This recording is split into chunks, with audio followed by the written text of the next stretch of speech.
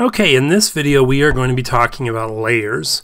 Layers are a very integral part of working with Photoshop. They are sections of the image that can be manipulated independently. In a sense, they're stacked on each other. You can kind of think of them as having a transparent sheet that you lay over the top of another sheet, and then you can make changes onto that transparent sheet. So why would we do layers? The biggest thing is non-destructive editing. Non-destructive editing means that we can make changes to a picture without actually damaging the picture itself. If I lay a layer over this picture here, I can then add things or subtract things from that layer without actually doing anything to this original image. That makes it so that I can very easily get back to the original if I need to make some changes. It also allows me to go through and delete or adjust individual changes without having to start over. Because of that, it's a good rule of thumb to make a new layer for every single edit that you do, a new blank layer, and have a layer for each edit. That way you can go back to those edits, delete individual ones, hide individual ones, or make changes without losing all of the other edits that you've done in addition to that one. So over here in my panels, I have the layers panel. Let's talk first of all about making a new layer. You can see I have layer number 1 here, and that's the layer that has this image on it. So the first thing I want to do is make a new one. Down here in the bottom of the image panel, I have this little icon that looks kind of like a sticky note that's being bent up in the lower left corner. That is for creating a new layer. When I click on that, you'll see now I have layer 2 right here. Now, I can rename these layers, which makes it easier for me to identify what's what. I can just double click on where it says layer 1 there, and I can just call that original image. And then I could rename layer 2 with whatever change I was going to make to it. Now, if I want to delete a layer, let's say that I've done something on this layer that I don't want anymore. Let's actually do something so we can see that happen. I'm going to go to my brush tool, and I'm just going to make it nice and big. Pick a green color and just come and scribble on that. Okay, so if you look at my layers panel, the original image is in layer 1. Layer 2 has the scribble on it. You can see it over there in that little preview of the layer to the left.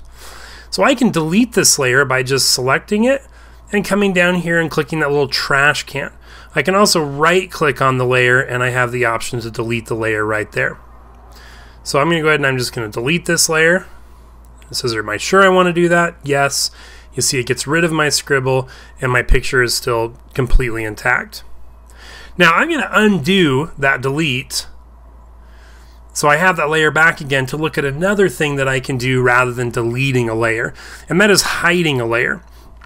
If there's any chance that in the future I might want this edit back, it's going to be better for me to hide the layer than to delete it. That way I can get it back with just a single click rather than having to redo it if I later on decide that it was something I wanted. To hide a layer, all I need to do is click this little eyeball that's to the left of the layer icon. So if I click on that eyeball there, you see it's hidden this layer. The layer still is there. It's still a part of my document. I can show it again anytime that I want, but it's not actually affecting my artwork at this time.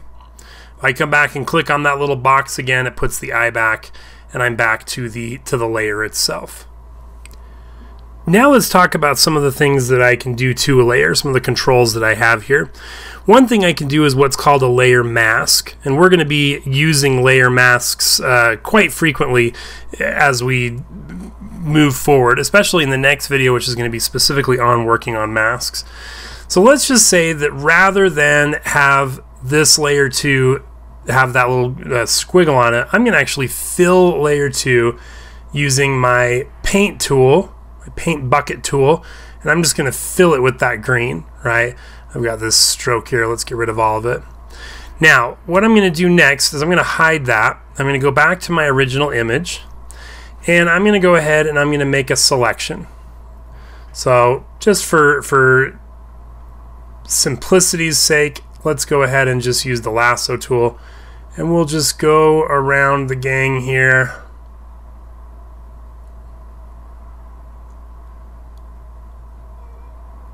Like so. So I've got this selection, and you can see it there in my layer 2. And what I'm going to do is I am going to make a mask of this selection. I've got a button down here at the bottom of the layers that looks like a rectangle with a circle in the middle of it. That's to add a layer mask.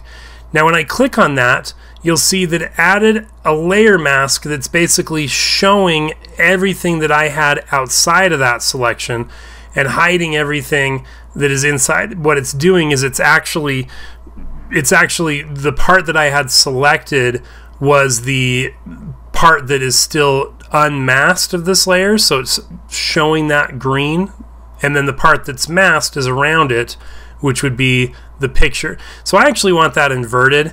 We talked about inverting a selection last time, so I'm going to go ahead and go select and inverse. And now what I've got is I have a mask around this outside area and no mask in the middle there. And I'm going to go ahead and apply that layer mask, and you see that I end up with something like this. So we're